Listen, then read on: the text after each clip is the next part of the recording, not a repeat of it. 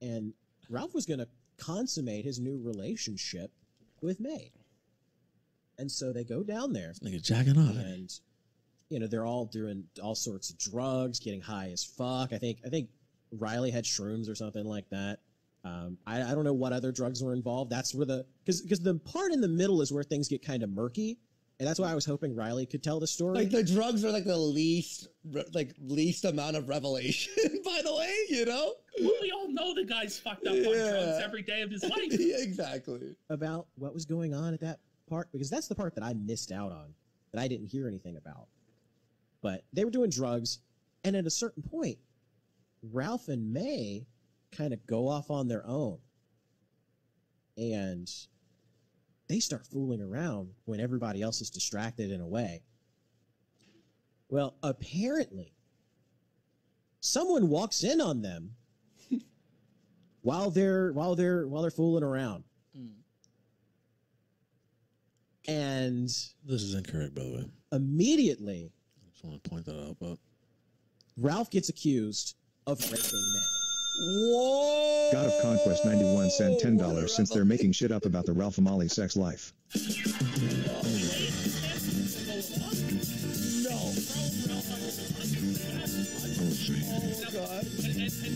I mean, I could get pants over right now if I wanted to. It's so ridiculous.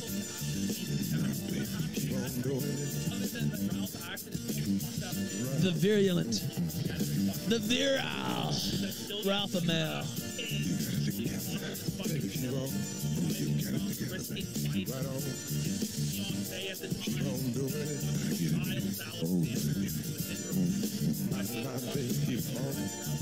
He's still yelling like incoherently.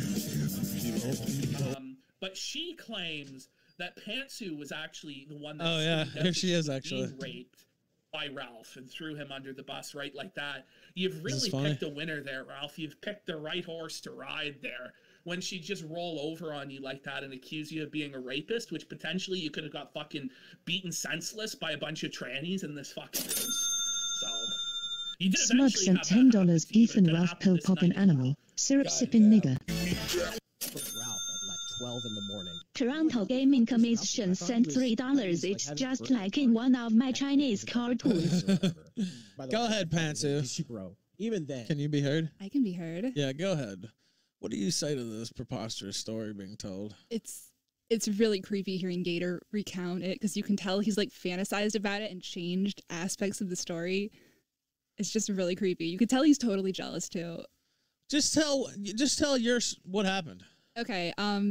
Well, you came over and we probably weren't even going to go do anything, but I like really wanted to fuck you. Go ahead. Just tell the story. Just tell the story.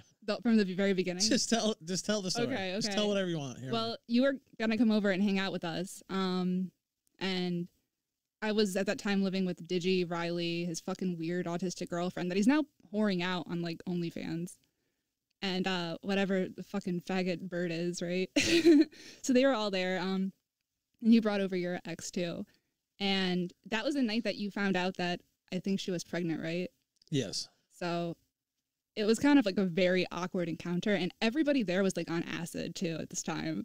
I was not. No, neither of us did acid. And not bullshitting. That's not just me saying that. I wasn't.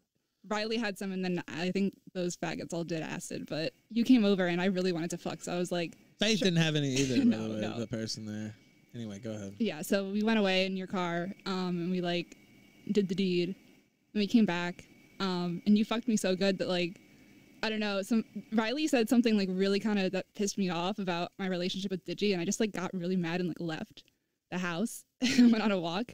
And then I think everybody came and found me, and I just like told everybody that I fucked you because I don't know, I felt really guilty. And then there was some kind of like weird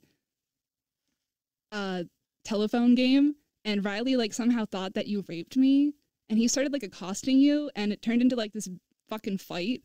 And you and Faith were in the car, and he was like just yelling at you, like screaming at you, and like not letting you leave. He was having some kind of fucking like he was like acid trip or something. I don't know. He was yelling at me, like trying to fight me in the street, and I was like, he was fucking cracked out, and like I had to get between you guys, and then you left, and that was it. Yeah.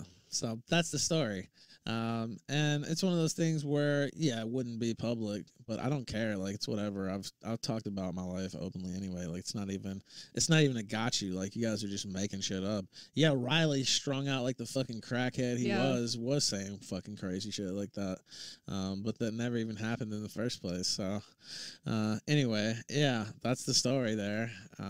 Somebody said repent, Ralph. Well, one day. But thank you for telling that story. Now, what else do you have any other thoughts? Oh, no regrets. That was a fun fucking night. It was fun. It's one of those things. It's one of those things. I have a story to tell now, but it's so funny when you hear like their story. And it's like, okay, none of that ever even fucking happened.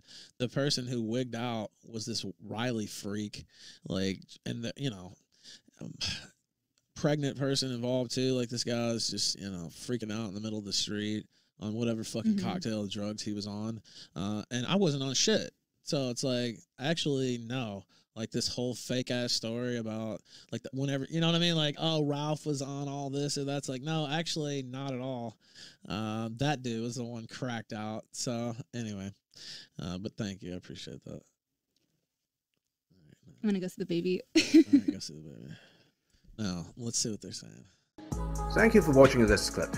This is the CACA Ralphad. Remember to like and subscribe.